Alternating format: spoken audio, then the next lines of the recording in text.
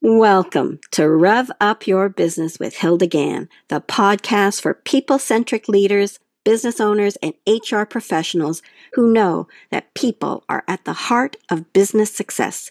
Join me and industry experts as we explore the key aspects of building a thriving company, sharing cutting-edge strategies, impactful insights, and the latest trends to help you ignite your business growth. It's time to rev up your leadership, rev up your success. Let's get started.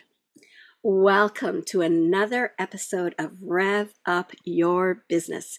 Today we're going to talk about bridging the divide, how to foster inclusive conversations on race. Today my guest is Natalie Haynes. She is the founder, CEO of Natalie Haynes Consulting. She's an educator, a workshop facilitator, registered psychotherapist, and a speaker. Natalie's approach also combines her 13 years in logistics and supply chain, which includes various management roles at Canadian Tire Corporation. Natalie uses her varied experience to facilitate experiential workshops, online courses on mental health, equity, inclusion, and belonging. Her signature program, entitled The Comfortable Race Conversation Process, leads individuals through an experiential process to learn how to have uncomfortable conversations. Now, I said that correctly. Uncomfortable conversations about race with other races. This program has been included in the Government of Canada's 50-30 Challenge as a tool to support organizations to have more honest conversations about race. Natalie's latest course is called Beyond Respect, Inclusive Leadership in Conversations About Race, and can be found on the Udemy calendar. Welcome, Natalie. Thank you for coming on my show. I'm so looking forward to our conversation. So am I. Thank you so much for having me. Let's set this up in the fact that most people don't know how to have a conversation. They may be interested, but they're afraid to say the wrong things, or they're afraid that they'll sound stupid or make the person feel defensive. I want you to share that in more detail, but this is the problem: is maybe we want to advocate, we want to support, but we're just afraid to do it. That's exactly the reason I went into this work. People are afraid to have conversations about race because they're uncomfortable. And I researched, when I did this research, I asked people of many races, how do you feel when you think about having a conversation about race?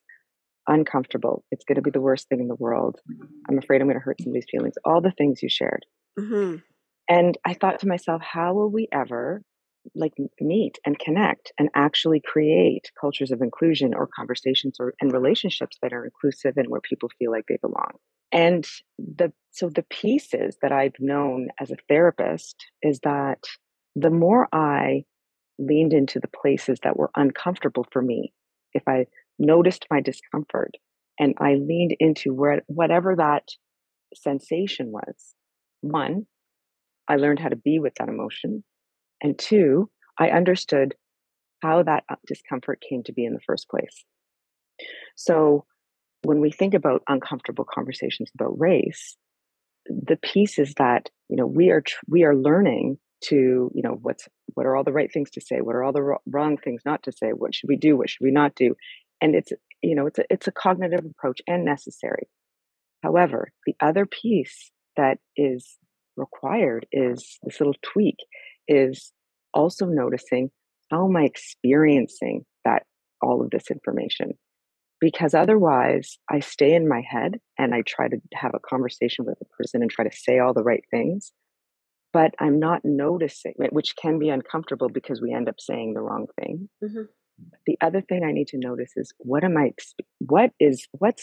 makes me uncomfortable as I have this conversation? Why do I feel like I might say the wrong thing? And so being able to include how we work as humans, how we perceive others, how we take in information, how we would create the psychological beliefs that we have about ourselves, the psychological meaning that we have created with our skin, and really filtered and noticed, what have I taken in? What do I believe? What are the meanings that I have that I don't even know I might have? And when I explore that, then I can say, I want this, or I want that, or I agree with this, or this is what I truly believe. And I think that point that you're taking is when I'm not when I have feelings, but I'm not identifying what those feelings are or acknowledging them, that conversation you have with a person, they see something, they see struggle, and they don't Yep. know why they see it, but that impacts the conversation. And so I love how you say we need to think about that, because why I wanted to invite you on is because what you're doing is you're taking it from a different perspective. A lot of people Yeah. create these strategic plans, Yes.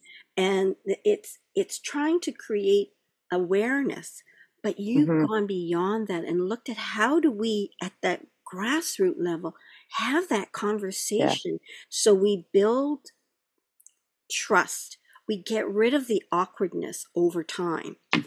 Mm-hmm. Well, it's true. And I believe that there's been a place for that kind of training. People have to have had to understand on a, at a cognitive level, what does DEIB mean? And then, what I've found and this was the thing that was so interesting to me is that most people still don't know how to have those conversations because what's required after that learning is the inner work. When you hear the term do the inner work, where the inner work is what is unconscious to me and what am I conscious of? What is my relationship to my race? What is my racial identity? And like the reason why that's important is because no matter who we are or how we are or what we look like, we all have a relationship to that aspect of our identity. And we've had experiences and thoughts and beliefs, all kinds of things that have created a lot of feeling. Well, I know through my psychotherapy background, those meanings and beliefs and experiences that we have had that are unprocessed, they stay with us. Well, when it comes to race, that's a topic that we really haven't really talked about, not in mixed company, Mm-hmm. and haven't processed. What are the emotions that were created out of that? What were the feelings that I've had as a result? And what meaning did I make about myself and other people? And that's the stuff that's unawares. And that is true for every human. So yes, I do take a different approach because it's also necessary. And a lot of, as I'm hearing that there's a lot of organizations that are trying to move away from DEI because it's created a lot of division.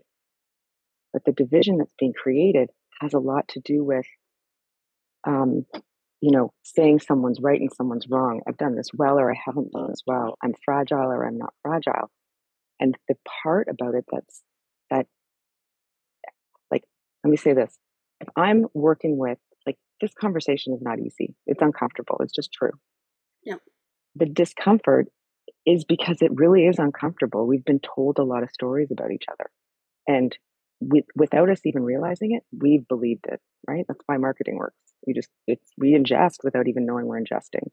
If we haven't processed how we felt about this uncomfortable topic, the things that we might believe that we don't even know that we believe, the thoughts or experiences that we've had that have been painful, traumatic, scary, or maybe make us feel superior or inferior, if we don't know that those experiences still live within us, we will operate out of that place. We'll see the other person out of that place from a completely unaware space.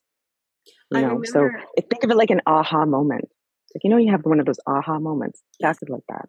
Well, I remember I listened to you and Lee talk about your program, and you shared an anecdote from your birthday party. Would you care to share that with this group? Because that was an aha moment for me, thinking about that little girl. She now has a different impression. Would you feel Yeah. comfortable Yeah. sharing that one? Oh, absolutely. Absolutely. I mean, it's the part of the reason why, well, when I was 7 years old, I had a birthday party. And I remember standing by the window in my living room, and my mother was standing beside me. And I asked her, a specific friend be coming to my birthday party. And she said, no, she's not coming to your birthday party because maybe because her parents might not want her to come because we're Black. And I remember thinking, I'm Black? Like I have like, what? And then all of a sudden, in that moment, I became conscious of my skin. Yeah. And my skin took on meaning. Right. So that experience, my mother shared it out of love. She shared it to, want her daughter to know how the world works and might see her. Yeah. And what she was unaware of, and what happens on a psychological level, is that this aspect of my identity took on meaning. And then, therefore, the meaning that I created was, oh, I must not be acceptable to some people because of my skin color. Yeah.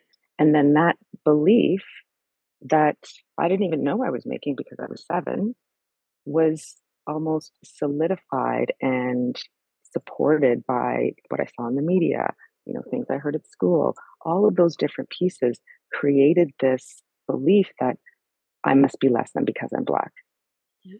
But when we think about it relationally, if I'm less than, then the other person is better than. Yeah. Yeah.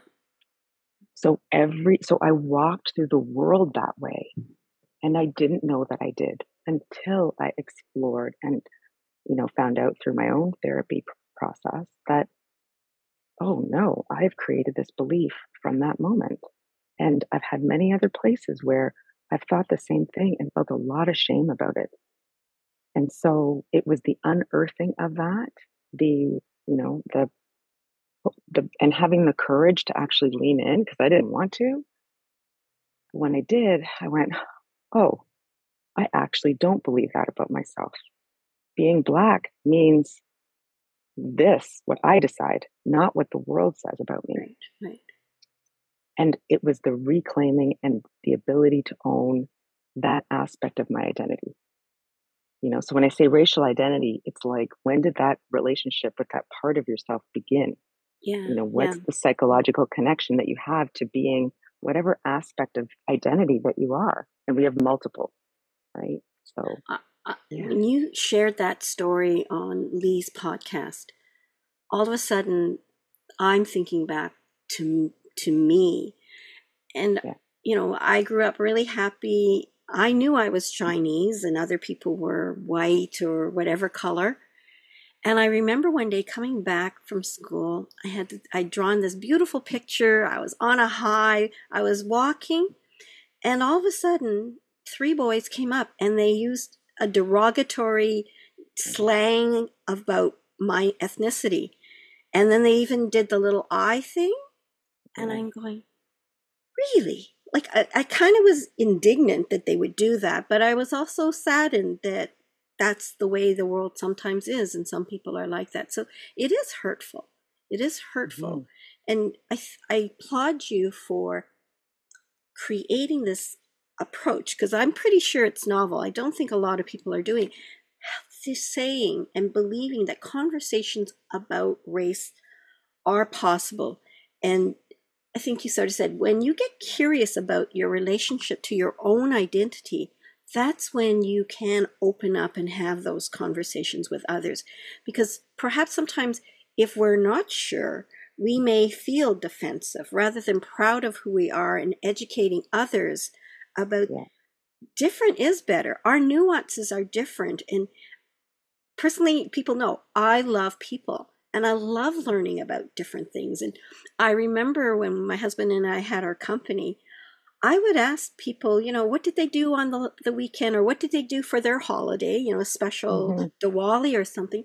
And I realized we all, regardless of race or ethnicity, we all celebrate community with food, right? Yep.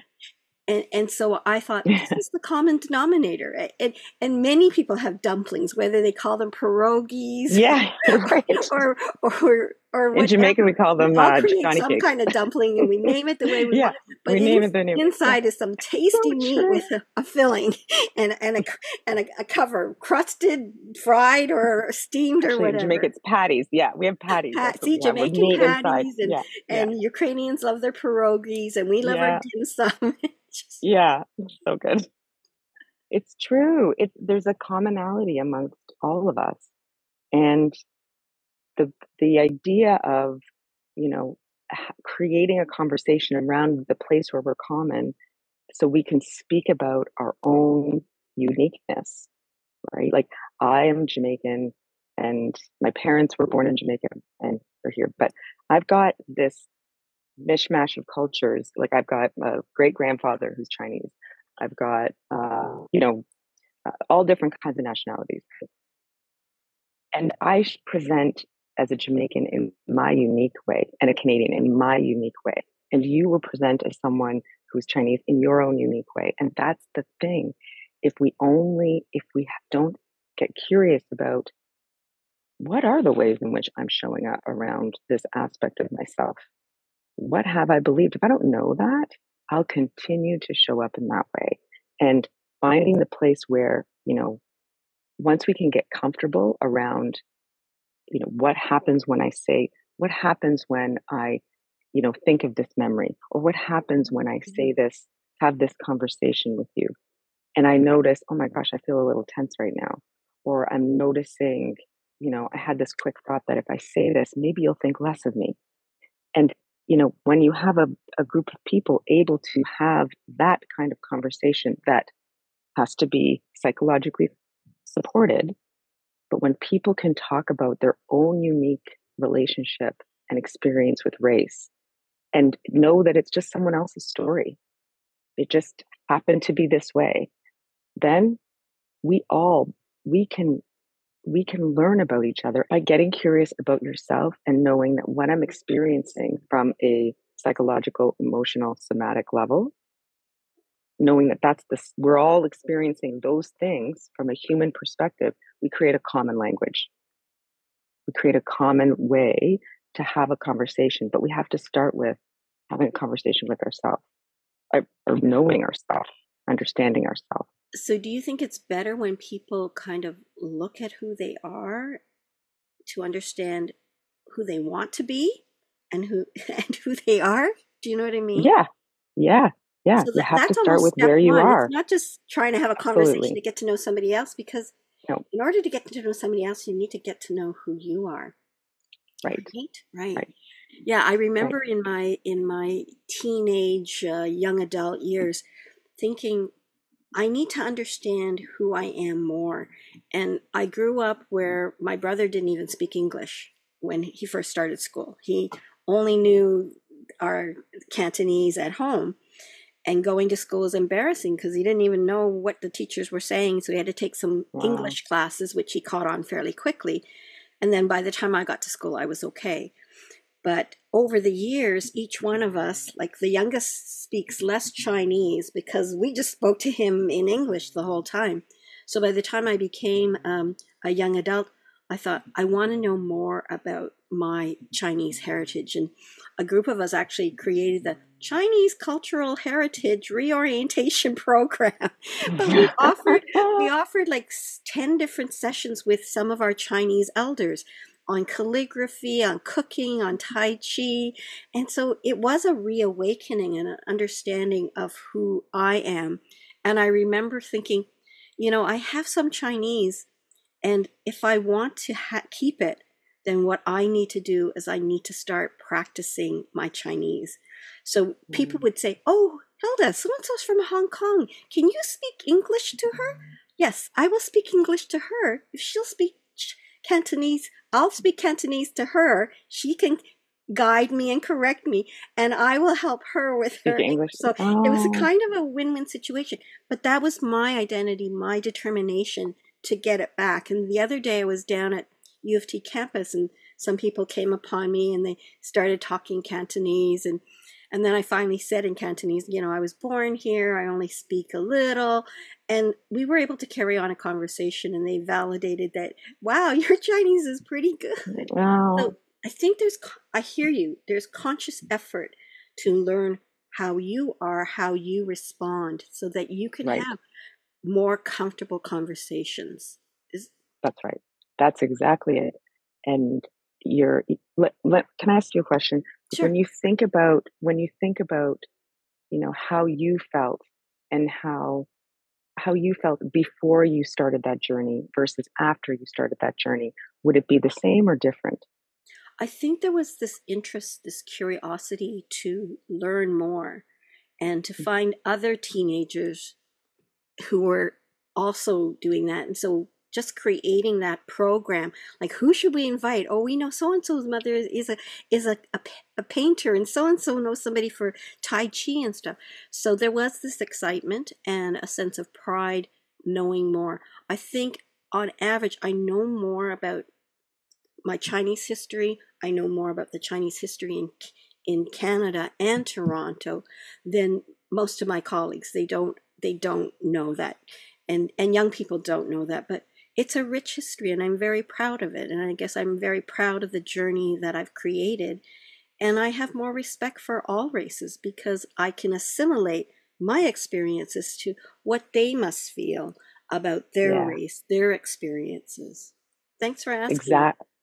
Yeah, exactly. So there's like that sense of self, the owning of this is my identity, and like reclaiming it for what does it mean for you. Yeah.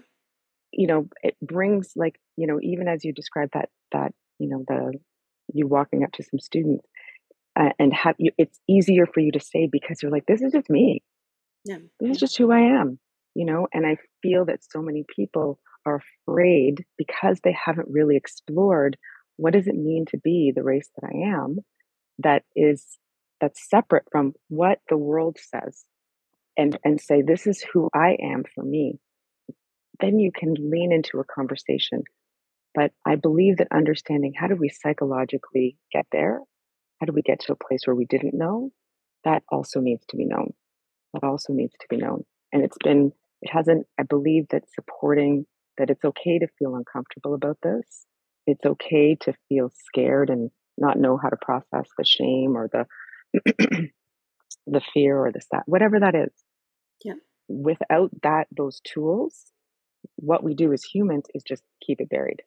Yeah. And race is one of those topics where it's so emotionally loaded. We're, we don't want to, we're not leaning into places that will feel dangerous or feel, so uncomfortable without the understanding that, you know what, we all got dropped into this pool of systemic racism. What did you swallow when you swallowed the water? What Yeah. did you swallow? What did you swallow? And when we know what we swallowed, it's like, oof, I don't want that anymore, or So, I do, or I'm going to keep it. so I know that in our conversation, you want to take the audience through an experiment to explore things. Yeah. Do you want to do that now? Or, Yeah. So for your audience, so we start, I always include what's happening within our bodies, what's happening somatically. So just take a moment and notice what it's like to be sitting on the chair that you're on. Or if you're standing, notice what it feels like just to get into your body and just do a little scan. Notice what your seat feels like, what the couch feels like that you're on. Um, I'm outside, so I can feel the air on my skin. Okay. And just let yourself get kind of centered. And so then I invite you to think about, maybe an early memory that you had about race, an interaction, an experience as you shared, Hilda. And as you think of that, one of those memories, maybe a dialogue that you saw, now notice what changes in your body.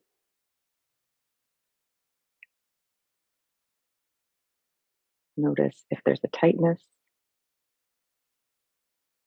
Notice if your breath remains the same or does it change? Does it get a bit more limited? Do you feel a squeezing? Or maybe you feel completely relaxed. And so I noticed a squeeze inside when I thought of an old memory. And Hilda, what about you? What did you notice?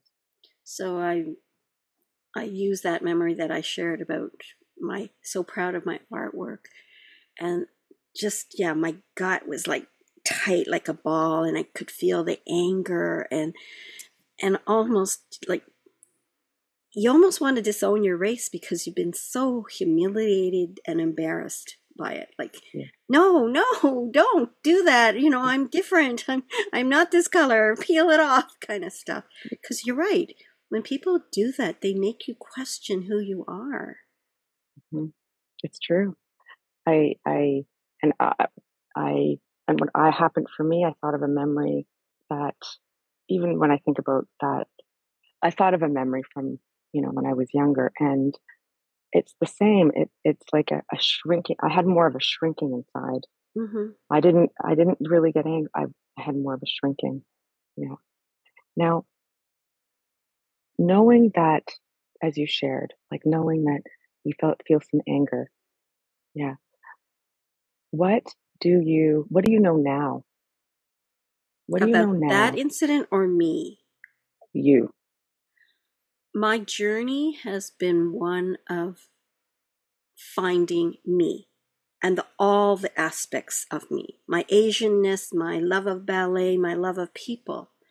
And I feel very powerful and confident in who I am and my mission in this world.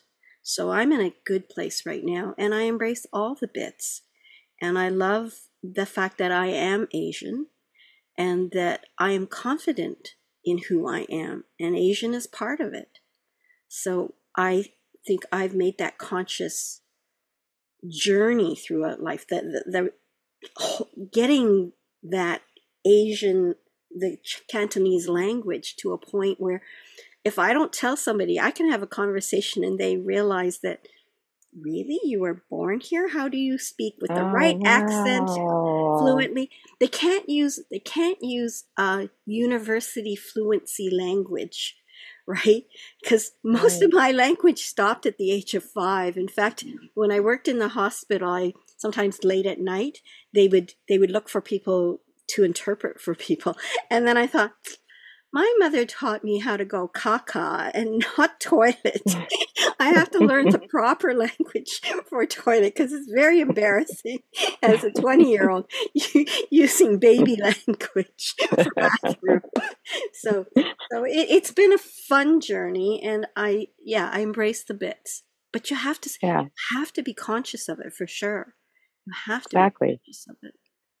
So in that example, you notice the anger and what maybe you have, what you shared even a little bit of what the meaning was that was created out of that experience. Like, Yeah. I wanted to slough off my Asianness and not be me. Yeah. And then when you can look at it now and say, okay, wait a second, you were angry for a reason. And that may have changed how you saw other people who were of that same race, whoever those people were that were made those comments. And now as you look at it, it's like, wait a second, this is who I am. This is what I bring. This is how I demonstrate what Asian looks like in the world. An Asian person who was born in Canada who has a love for her race. It's a reclaiming and an owning that aspect of self without the shame of knowing, wait a second, I did think that about myself because I had this experience way back when.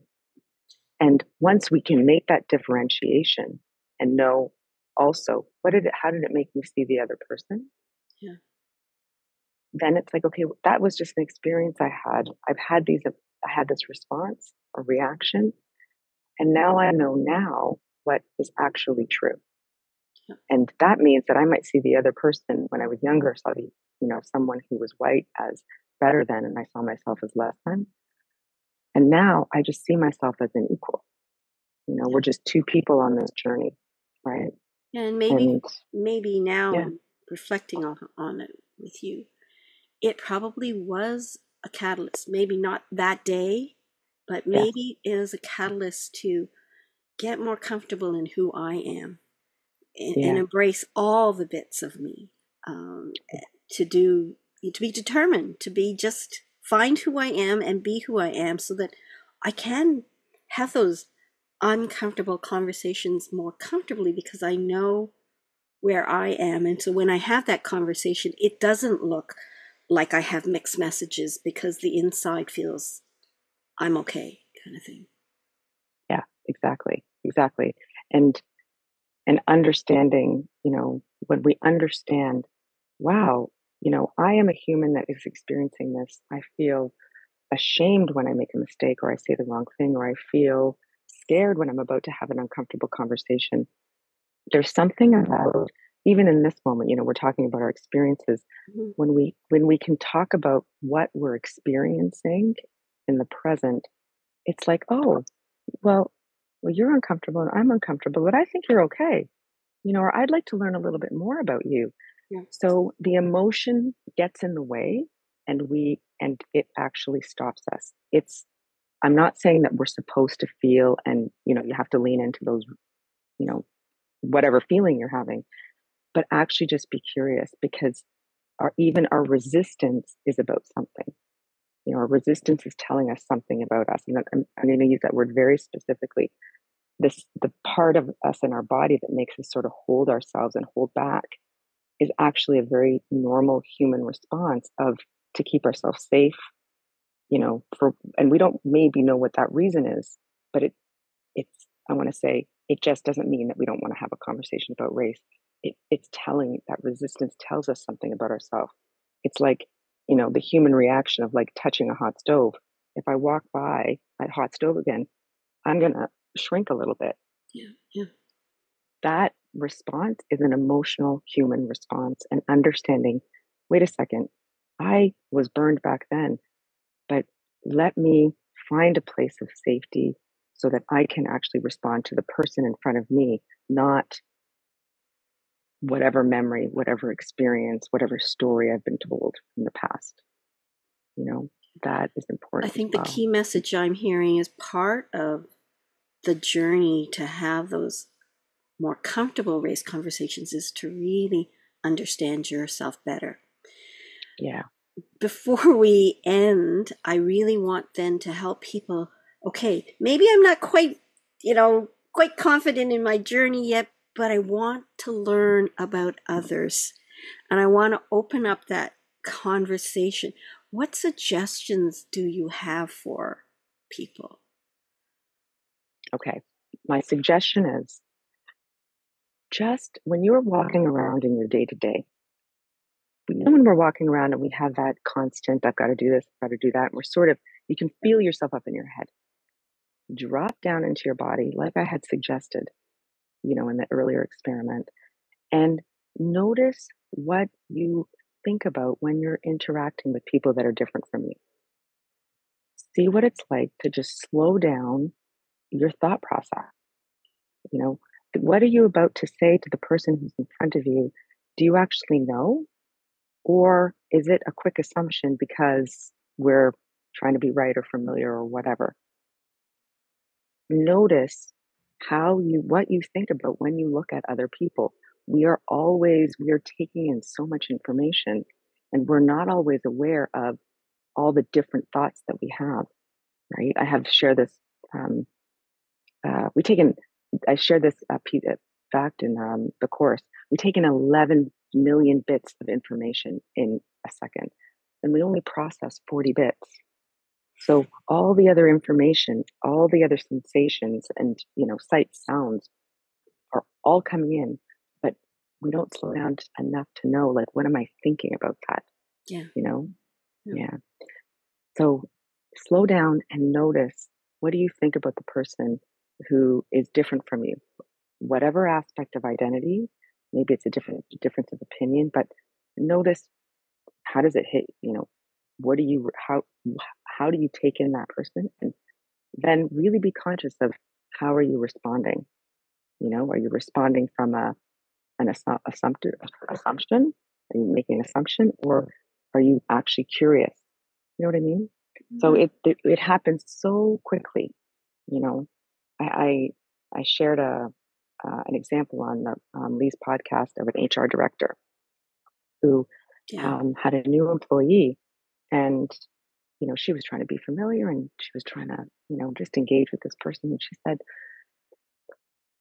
she was from Nigeria, this new employee, and she said, "Oh, you must be here to build a better life." And she noticed something. And this employee, HR director said, "I noticed something." And I said, she was in the course at the time, my course at the time. And I said to her, "Well, you made an assumption." She's like, "Ugh." But she felt it in her body because she had slowed down and noticed that little, twinge that the person made. kind of thing. Yeah. If we're in our head, we're not noticing. Yeah. So she went back and she said, "I'm really sorry," because she had worked on processing and being with, what do all these feelings in my body mean and what do they mean about me? And once she was able to know that, like, I just made a mistake. She went back and leaned in and said, "I'm so sorry." And the employee said, "It's okay, it's okay." And she said, "No, it's not." And she was able to, like, they were able to resolve. And this employee was like, "Thank you for seeing me." So important. Imagine that employee now having a boss who really sees her and she felt seen, you know? And I remember that example. Being HR professionals, we want to care about people, we want to listen, and I recall when the employee talked. No, the life isn't better. We gave up careers to be yeah, here for the future of our children. So no, it's not better. It's actually harder. And yeah, yeah, I that's a forgot that part. big Big part. assumption. It Well, was a that big hit me. assumption. That hit home for me because I think sometimes we think people leave to come here thinking it's better, but there are so many people. Whenever I go away, I like to talk to people who are my taxi drivers because they talk about their life, their history, Yeah, and you yeah, become very aware that it's not always easy for these people to overcome, but they do it for their children and for a better life for their children. But overall, yeah. those early years, no, we don't No, make it easy no, for them. no. It's true. So our curiosity, creating, it's the initial knowing or the initial curiosity about your own self, that, and really understanding that, plus understanding what happens with me emotionally, Yeah. that allows you to show up in those conversations in a different way. And thank you for sharing that piece, because I was sharing it quickly. But yeah, that woman had wealth back home. She had nannies. She had family friends. She didn't come here because it was better. So, but that assumption can be so quick, and we miss it because we are trying to connect. Yeah. But sometimes in the trying to connect, we're just trying to say the right thing. We We're only got not those actually 40 bits, looking at the those other person. 1,000 plus Right. just go whooshed. Yeah. Yay. Yeah. Yeah. Any other pieces of advice you would like to share with people? I find our conversation, has been fascinating and hopefully resonated with people to have conversations. And how do you create those initial ones? The awkward moments will disappear once you build that know, like, and trust. But I'd love for you to share any other things you feel we should be talking about before we have to end our conversation. Yeah. I think, you know, I started with people getting to know themselves, or actually just slowing down. That's the one. That's the first piece. Okay. But the second, like, just to, to give people a little bit of an experiment, get curious about what you actually think about race. When you don't have to go out and have conversations.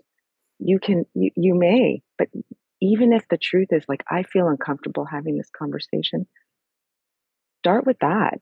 If you, so I urge you all to really notice, how do you actually feel having a conversation about race, and how do you want to feel, you know, and notice the people that you may want to connect to and learn about, and you don't, because of what you imagine that conversation will be like. Yeah. Yeah. It's such a simple thing that I'm saying, but it's so big, because we walk around with that. Either we're holding back, or we're imagining, a terrible future all the time, as opposed to and stopping and saying, like, what do I actually think about race? You know, And knowing that maybe there's a lot of parts of you that, think of your memories, think of your experiences. How have they defined you? You know, and if once you feel it in the present right now, you'll know that those experiences still live with you. And if you're curious to explore them, then can join my program, and So, Natalie, tell me about your signature program, the Comfortable Race Conversation Process. the Comfortable Race Conversation Process program it's an online program, but it's comprised of two parts. There is an asynchronous portion, which is pre-recorded videos and supplementary homework where you can listen to that in your own time. The other part of the program is really where transformation happens.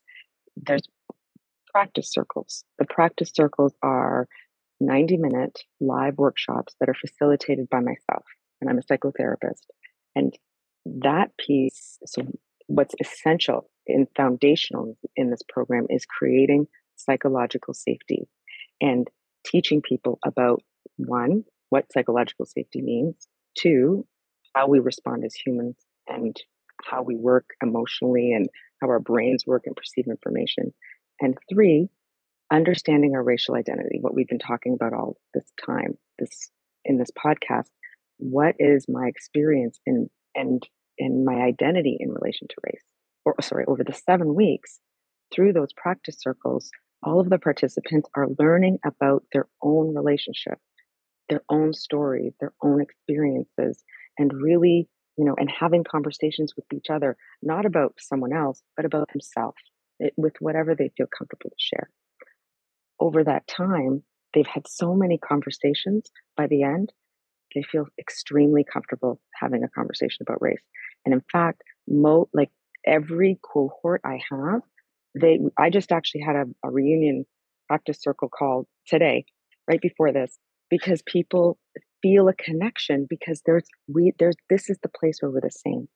So the program starts October the 4th, and that's when you get the first module with all of the, information. It is consumed over the week. And then on October the 11th, every Friday after that, from 10 to 11:30, we will meet. And that's when the practice circles start. And then once that practice circle is done, you get module 2, you consume that information, and then we meet for the next practice circle. And we experiment and explore with that information. And over time, over the program, you really come to know yourself in a totally different way. And there's so much to talk about when it comes to race. So much that we haven't talked about. I know. We've just touched a little bit of it. I can see how being able to talk about your identity in a safe space and hear other people's identities in their race, it is collectively transformative, not just personally transformative. How do people get a hold of you, Natalie? You can look up the Comfortable Race Conversation Process, and online.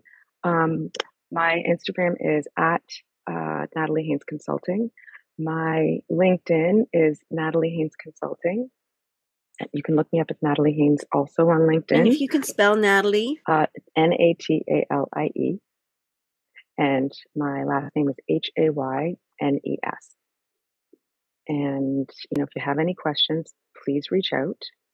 So I'm on Instagram, LinkedIn, Facebook, and look up the Comfortable Race Conversation Process, and you can find out more. And if you have any questions or you're a little nervous, let's have a conversation, because it really is transformative. I'm very proud of it because it is, I feel like the tweak that's been needed, so that we can lean into these conversations and feel safe, psychologically safe doing so. Yeah. And whenever that's created as humans, once we have that awareness, it's like, oh, I know this now. Well, I can do something different now. Yeah. It is transformative, because when you know yourself better and you have more confidence in who you are, it just makes life different. So amazing. So I appreciate you for building this, having the passion to make it happen. Like I have a passion for helping people be positive and do it in my own way of doing energy. I love the way you have done it in a way that really helps people with their identity, and race being it is a part of you. You can't you can't Get away hide, from like it. you can't It's peel our it off largest skin. like I Yeah, thought. it's our largest organ. Skin's our largest organ. Yeah, Like yeah, we have to come to terms with the meanings that we've created about it. So, yeah. and So thank I you. just have to know what we have. Yeah. Yeah. Well, thank you for Thank you. creating this. Thank you for coming on my show. And if those people are interested, they know how to get a hold of you. And thank you very much, Natalie. Well, thank you so much, Hilda. I loved this conversation. Thank you for tuning in to Rev Up Your Business with Hilda Gann. Be sure to like, comment, and subscribe to our podcast on YouTube and Spotify to stay up to date with all of our latest episodes. For more HR tips, strategies, and to learn how you can create a people-centric workplace, visit our website at peoplebrightconsulting.com.